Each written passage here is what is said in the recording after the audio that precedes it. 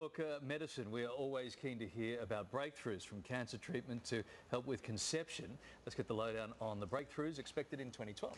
Yeah, here to help us look ahead is General Practitioner Cindy Pan. Hi, Cindy. Hi, good morning. Let's chat vaccines. We'll kick off with that. What can we expect to see in the new year when it comes to vaccines? Well, the Pharmaceutical Advisory Body has been recommending that Gardasil, that vaccine that has been recommended for the young women for preventing HPV, is going to be recommended for boys as well.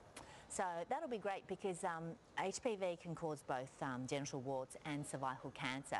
But of course, by decreasing the presence of the infection in boys, obviously it's transmitted via sexual contact. That'll decrease the risk to women as well as to boys, because HPV can be associated with other kind of anogenital cancers. And this is the one that teenage girls get for free, don't they? Yeah, right, yeah. They'll extend that to include boys as well. Yeah, I mean, boys can get it now if they want to, but parents would have to pay for it.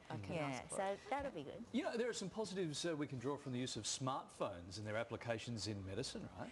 Yeah, well, I mean, the whole of e-technology and all these technologies are really beneficial. Like, say, for example, for a while now, your cardiologist can receive your most recent ECG on his, BlackBerry or iPhone or stuff like that. And there's a growing kind of use of email to sort of transmit, say, referral letters and correspondence back from specialists and things like this. Yeah. But even things like Skype, I've known of patients who are being seen by, say, a psychiatrist in England, and when they return to Australia, they can be followed up via Skype. Right. And I think, there's a very variable uptake amongst different doctors of all these things. The other thing is the use of kind of a central database of information about patients. So say, for example, if your grandmother gets admitted to hospital when she's in Sydney and maybe she's from, Toowoomba or something like that, that the doctors in Sydney can access her medical records and know all the medication she's on and all that kind of thing. So there's obviously a whole lot of uses for e-technology. How's Australia's future looking when it comes to obesity, Cindy? Well, of course, I think there's growing awareness and use of lap banding and gastric banding and things like that to deal with morbid obesity, because as we all know, we know about exercise, we know about diet, but for people who are morbidly obese, sometimes it can be really, really difficult to lose weight, and lap banding can sometimes give that dramatic weight loss. But I think there's more and more growing awareness that, obviously there are complications and there are limitations as well, because you still have to kind of adhere to certain particular eating regimens when even if you've got the lap band. So just having a lap band alone is not going to do it for you. You still have to have all those other lifestyle measures. What about baby production? Will we see it sounds doesn't make it sound nice.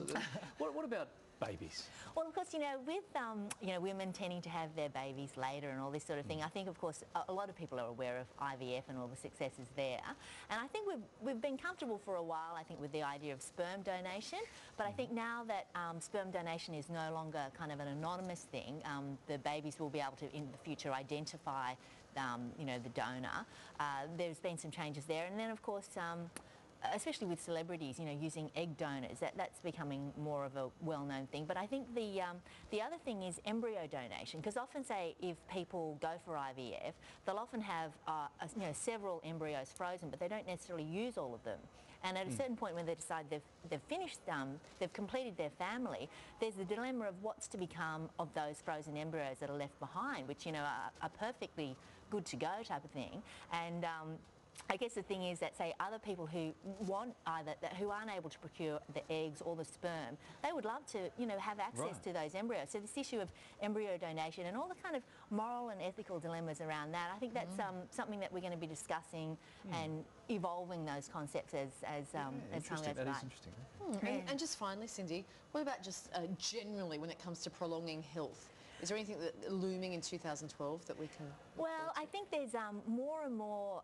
I mean, obviously, we can all live longer, because the biggest killer is still cardiovascular disease. And by, decreasing our risk factors and managing cardiovascular disease when it occurs, we can lengthen our lives. And then, of course, with cancer, that's the other big cause of demise. There are new ways of detecting it, treating it, and all that kind of thing. So we can prolong life in terms of quantity, but then there's the issue of quality, because there's no point being 100 if you've been demented for the last 10 years. It's not, that's not considered something we aspire to. So I think the big area where there's going to be advances is dementia. We already do have medications that are suitable for some stages and some types of dementia, but I think there's going to be further advances there. But as well, just growing awareness that the brain is like a muscle. We're all aware of, you know, being physically active, but keeping the brain active, both through, you know, not just crosswords, but, you know, playing bridge, but really any kind of social pursuit, but obviously reading and, yeah. Here's my medical prediction for next year. Oh, okay. This will be good. That we're going to see a lot more of those things where they say, we're still researching it, we'll know in 10 years' time. You're going to see a lot more of those next year. Yeah, no. Don't you reckon? 'Cause we Almost always see certainly. those things, and we should follow them up. If we're here in 10 years' time, remember to follow the stuff up from last year. Thank you, Cindy. Thanks. Happy It's a New pleasure. Year. Thank Bye, you. Cindy.